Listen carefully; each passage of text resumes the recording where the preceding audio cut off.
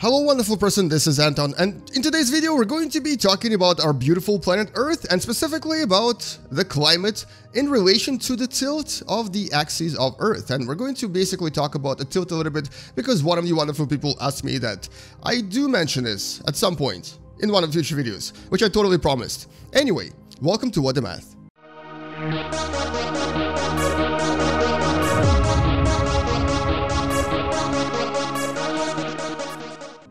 So a person by the name of Jacob Sternberg, and I hope I pronounced the name correctly, asked me to talk about what if Earth actually had a tilt of 0 degrees. Now, you may have known already, or you may have not known already, that Earth is actually tilted by about 23.4 degrees in relation to the plane of solar system. So this is a tilt, this is how we tilt Earth. And of course, this is also what causes climate on our planet Earth. So if I tilt this by 65 degrees, you'll notice that suddenly all the ice in the north disappears. And then all of the ice in the Arctic, in the Antarctic also starts disappearing a lot more frequently. This will of course affect the temperature, the amount of ice on the planet, the amount of water, and will eventually increase the greenhouse effect, and will also change a lot of other things, including things like albedo. But what I wanted to do first is actually see what happens if you first tilt the Earth by 0 degrees. So we're going to go into climate, open the surface temperature graph separately, make this a little bit easier to observe, and then we're going to go in motion and completely reduce obliquity, which is the tilt, to 0. And then we're just going to run this. And you'll notice that what happens is that you get an interesting graph, a graph that just kind of goes up and down.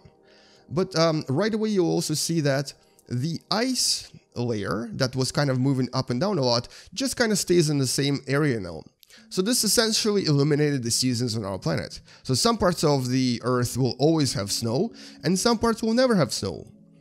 And you'll notice that it still kind of oscillates a little bit. There's a bit of an oscillation that kind of occurs maybe right here. And this is actually because of eccentricity. So the distance to the sun is still not exactly set, it's not exactly fixed. It kind of goes up and down a little bit.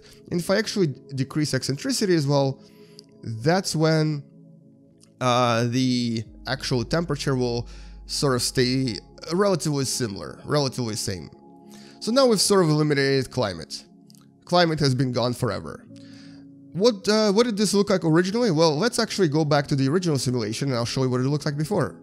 And so here, take a look at the original graph and you'll see that there's actually quite a lot of things happening. And while this graph is actually being developed, let's briefly talk about this idea of sort of obliquity or essentially the axis tilt. Now, we've actually known about this for like thousands of years. Even the ancient Greeks and Indians and Chinese knew about these different sort of changes in climate or seasons, I guess. And they attributed them to essentially what they thought of as the axial change of our planet. And interestingly, they were even able to measure it to some extent, not very accurately, but relatively accurately.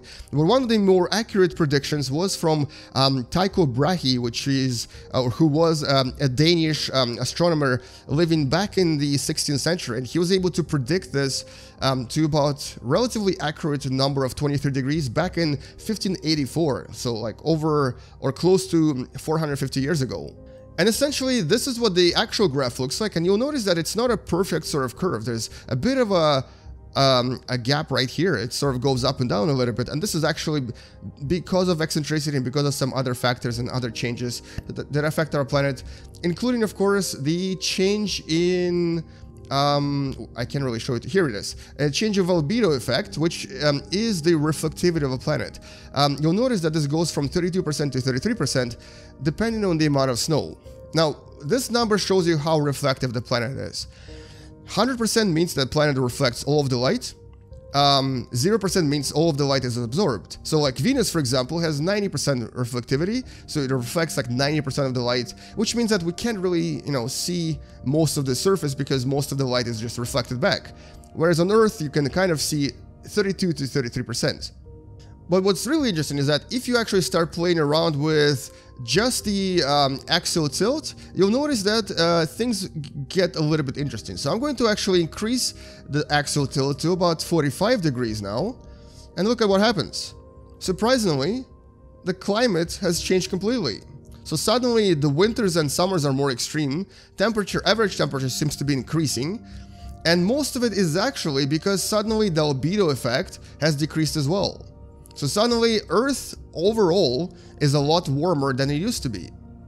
And this is sort of the extreme example of what happens when the axial tilt changes. And what we know about the axial tilt is that because of the interaction with other planets like Jupiter and Mars, and including also Venus actually, Earth does change its axial tilt from about 22 degrees 13 minutes to about 24 degrees 20 minutes every 41,000 years or so.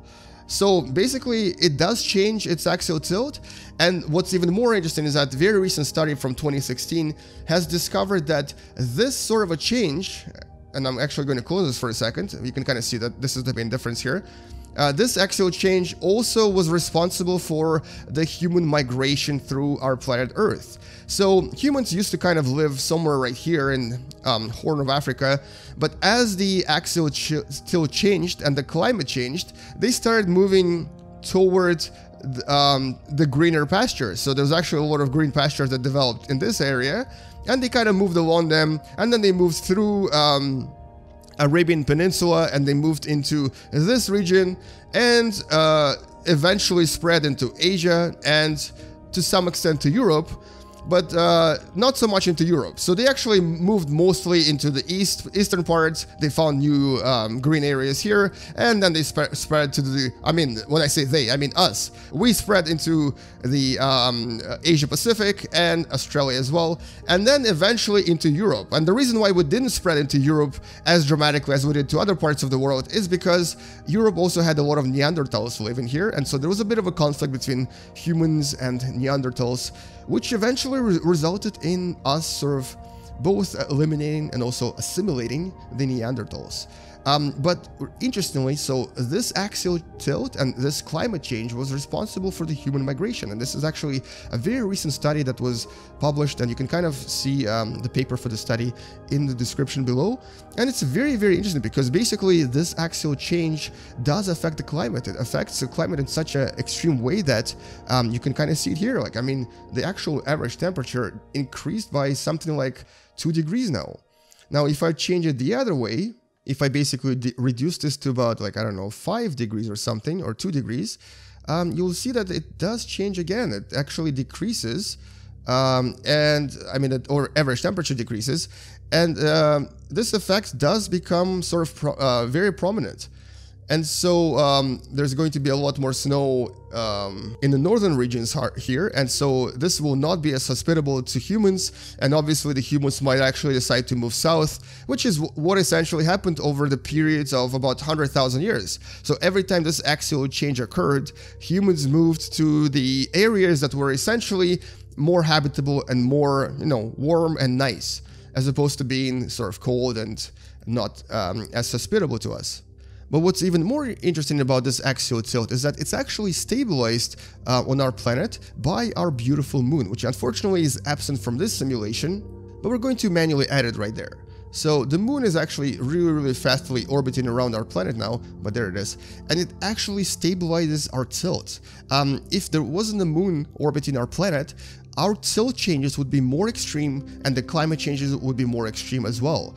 The best example of this is actually Mars. I'm trying to find it right now. So Mars, that's right here, actually has really extreme tiltial or axial changes. It goes from 0 obliquity, which is the value right here. It goes from 0 to about 60 every few million years, or like every million years or so. And this means that the climate changes on this planet are a lot more extreme than on our planet, meaning that if we actually end up, you know, colonizing and terraforming this one day, it might be a little bit more difficult to live there in a few million years when the actual tilt changes as well. Whereas Mercury and Venus don't have them to that extreme extent because the sun actually stabilizes their axial change. So both of these planets have a very sort of stable obliquity. Specifically for Mercury, it's relatively low, but for Venus, it is ridiculously high. Venus is essentially upside down. It's actually spinning the opposite direction and is basically upside down from other planets in our solar system. The other planet that has a very extreme axial tilt is actually Uranus, that has an axial tilt of, in this game, it's 97.9, but I believe in the reality it's actually 82.2, which is sort of like on the opposite side, so it's sort of this way. And so that's the axial tilt of Uranus, meaning that it sort of spins on its side. So it does have quite a lot of extreme climate changes as well, which are actually forming a lot of things like the great dark spot of Neptune that I briefly talked about in one of the last videos. But yeah, so the axial tilt is very, very important for many different planets. But it is absolutely crucial for our planet Earth, because that's essentially what makes seasons, what causes a lot of changes on our planet that are essential to life, and of course causes a lot of, human activities and human migration, and, does things like Christmas and also New Year, because otherwise we wouldn't have those. But if I decrease the obliquity of Earth, which I just did very recently, and this is actually almost 3 degrees now, you can see that it actually gets a little bit colder on average, which means that when the axial tilt decreases to 22 degrees, the Earth on average becomes a little bit colder and a little bit less hospitable to, I guess, human life. So there's a lot more ice shelves and stuff. Whereas if it increases to about 24 degrees, which is, I guess, the extreme case would be here, the average temperature increases, so there's more hospitable areas in the north, probably a little bit of less hospitable areas in the south. Which is why humans actually migrated in waves, and you can actually even detect these waves historically by looking at things like ancient artifacts that ancient humans left lying around everywhere, and we have actually found various artifacts that can be traced to various human migrations as well. And just to show you the extreme example of all of this, let's actually change this to 90 degrees, make it similar to Uranus, and see what happens then. Let's look at the graph if this is 90 degrees. So you'll notice that the actual ice shelves become sort of very, very, very hectic. So the entire North America is covered in ice for a little bit, and then the ice disappears and it becomes really hot. Same thing happens with Antarctica. Same thing happens with pretty much most continents except for Australia. And so the ice becomes very prominent for like some time of the year and then completely disappears for the other times of the year, which of course makes the climate a lot more extreme. And interestingly, this also affects the albedo effect quite a lot because it jumps up and down a lot more. The greenhouse effect jumps up a lot more. And this would create some really, really extreme examples of various climatic changes, including probably some extreme hurricanes, extreme weather conditions that we're just not used to. But essentially, tilt over planet Earth is ridiculously important. So if we do find a planet in the future that has what seems to be relatively comfortable conditions, we also need to make sure that it has a relatively comfortable axial tilt, because these planets that have extreme axial tilt might cause some really uncomfortable weather for us as a species. So in this particular example with 90 degree tilt, you can see the temperature actually increases or decreases from like 13 degrees to like almost 17 degrees. So there's a huge temperature gap, meaning that on average the temperature would actually vary quite a lot, with super ultra cold winters right now and then super ultra hot summers right now, which is not something that we want. And actually, unfortunately, it's something that we're headed toward, because every summer seems to be more extreme and so is every winter. But that's maybe another story for another day. And so let's actually take our Earth back to 23.4 degrees and return it back to normal, just so you can actually see and appreciate what the weather becomes now and what the climate is now when Earth actually has normal axial tilt, as it does today, and when everything else normalizes as well, with the moon being the main stabilizer for our axial tilt. And there you go. So you have a relatively normal temperature curve, a lot less extreme than it was here. And the winters and summers are just as they were back in the original Earth that I showed you a few minutes ago. And this is the Earth that we know today. Anyway, so that's all I wanted to talk about in this video, a really simple representation of axial tilt, and maybe we'll talk about this topic a little bit more in the future because it's actually a lot more complex than this, and there's a lot more things to mention as well. Anyway, thank you so much for watching. I hope you enjoyed this video, and if you did, please don't forget to subscribe, don't forget to share this video, and please leave a comment if you have any more suggestions about what I should talk about when it comes to Tilt. Would you like to see more Tilt-related videos, especially on other planets? Maybe we'll talk about this in the future. Thank you so much for watching, game you later, and as always, bye-bye. And you, dear Moon, thank you for all the good things you do for us, including stabilizing our tilt, and of course creating things like tidal effects, which of course are very important for sustainability of our planet as well. You are awesome. Thanks for being there, Moon. Thank you very much. Bye, guys.